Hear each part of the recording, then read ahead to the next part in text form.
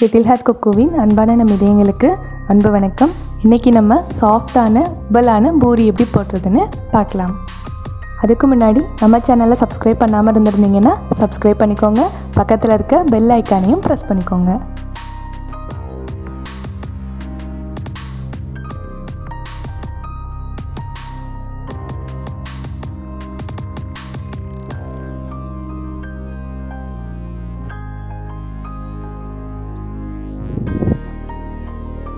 ஒரு கப் கோதுமை மாவு எடுத்திருக்கேன். அதுக்கு தேவையான அளவு உப்பு எடுத்துக்கணும். மாவோடையே நான் சேர்த்து மிக்ஸ் பண்ணிக்கிறேன். நல்லெண்ணெய் கொஞ்சம் ஊற்றிக்கிறேன். நல்லெண்ணெய் எதுக்கு ஊற்றுறேன் அப்படின்னா மாவு வந்து ரொம்பவே சாஃப்டாக கிடைக்கும். நமக்கு தேவையான அளவு தண்ணி ஊற்றிக்கிறேன். தண்ணி ஊற்றி நல்லா மாவை வந்து பிணையணும். நம்ம பூரிக்கு அப்படின்றனால நான் இதில் மில்க் ஆட் பண்ணல. சப்பாத்திக்கு அப்படின்னா மில்க் சேர்த்துக்கலாம். ஏன்னா ரொம்ப சாஃப்டாக கிடைக்கும். நமக்கு டேஸ்ட்டு கொஞ்சம் அதிகமாக இருக்கும். நல்லெண்ணெய் விட்டுருக்கனால இது ரொம்பவே சாஃப்டாக இருக்கும். ஒரு 1/4 மணி நேரம் இதை அப்படியே விட்டுறணும், டிஸ்டர்ப் பண்ணாத அளவுக்கு. அது ரொம்ப சாஃப்டாக ஆயிடுச்சு. ரொம்பவே சாஃப்டாக ஆயிடுச்சு, உப்பிருச்சு பாருங்கள். இந்த பதத்துக்கு வரவும் நம்ம உருண்டைகள் உருட்ட ஆரம்பிச்சிடலாம்.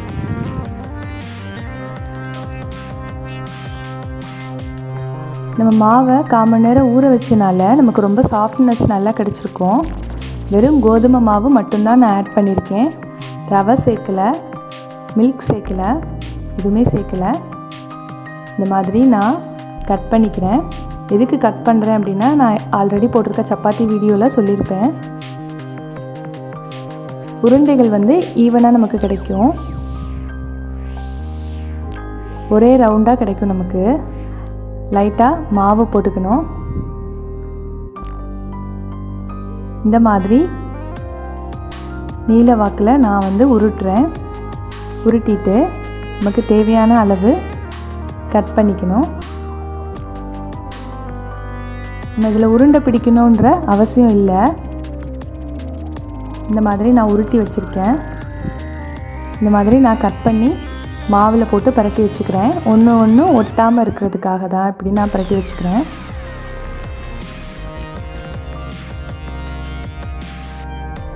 லைட்டாக மாவு போட்டு ஒரு குலுக்கி எடுத்து வச்சுக்கலாம். நம்ம இப்போது இது வந்து தேய்க்கிறதுக்கு ஆரம்பிக்கலாம். லைட்டாக மாவில் போட்டு பெரட்டி உள்ளங்கை வச்சு நல்லா ப்ரெஸ் பண்ணுறேன். இப்போ தான் வந்து நமக்கு ரவுண்ட் ஷேப் கிடைக்கும். பாருங்கள், இந்த மாதிரி ரவுண்டாக கிடச்ச உடனே எடுத்து நம்ம மாவில் போட்டு பெரட்டி எடுத்துக்கிட்டு தேய்க்க ஆரம்பிக்கலாம். ரொம்ப அழுத்தி தேய்க்கக்கூடாது. திருப்பி விட்டு தேய்க்கணும். இப்போ தான் நமக்கு எல்லா சைடுமே ஈவனாக கிடைக்கும்.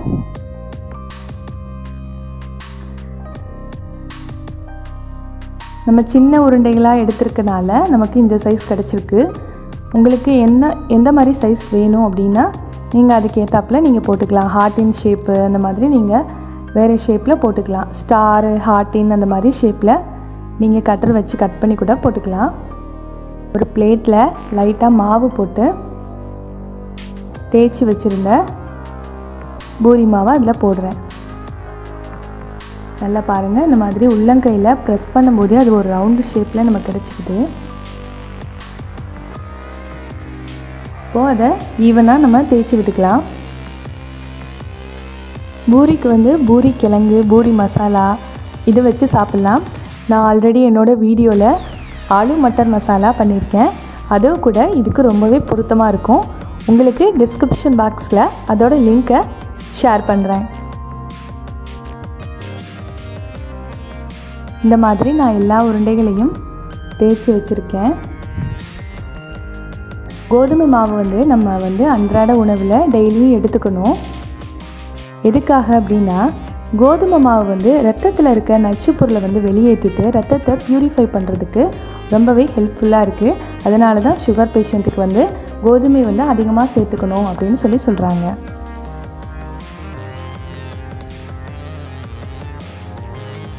இப்போ நான் ஒரு சட்டி அடுப்பில் வச்சுட்டு பொரிக்கிறதுக்கு ரீஃபைண்ட் ஆயில் ஊற்றிக்கிறேன். நீங்கள் நல்லெண்ணெய் ஊற்றுனீங்கன்னா டென்சிட்டி வந்து அதிகமாக இருக்கும், அதனால் பூரி வந்து உப்பெல்லாம் வராது. நீங்கள் ரீஃபைண்ட் ஆயில் யூஸ் பண்ணிங்கன்னா பூரி நல்லா உப்பெல்லாம் வரும்.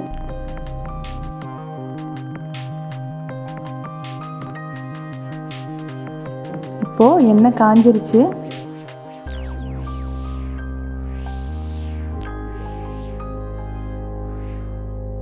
நம்ம இதில் போட்டு இந்த மாதிரி 2-3 தடவை லைட்டாக ப்ரெஸ் பண்ணணும். பூரி வந்து உப்பி வந்துடுச்சு. உப்பி வந்த உடனே நம்ம திருப்பி போட்டுடணும்.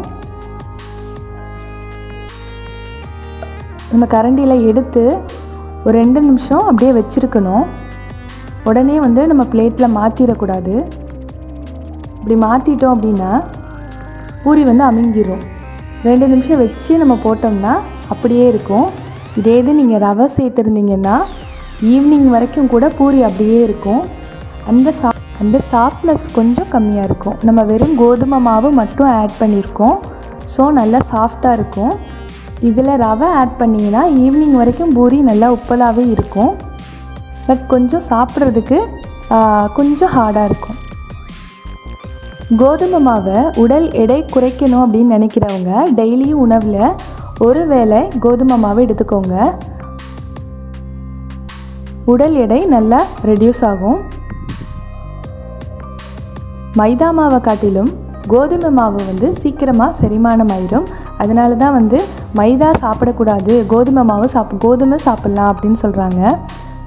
மைதா மாவு வந்து செரிமானம் ஆகிறது கொஞ்சம் டிலேவாகும்.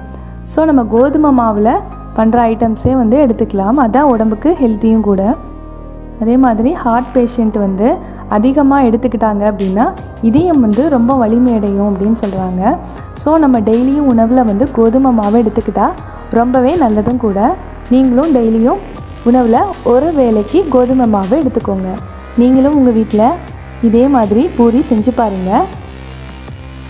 செஞ்சு பார்த்துட்டு கீழே கமெண்ட் பாக்ஸில் கமெண்ட் பண்ணுங்கள். உங்களுக்கு இந்த வீடியோ ரொம்பவே யூஸ்ஃபுல்லாக இருக்கும்னு நினைக்கிறேன்.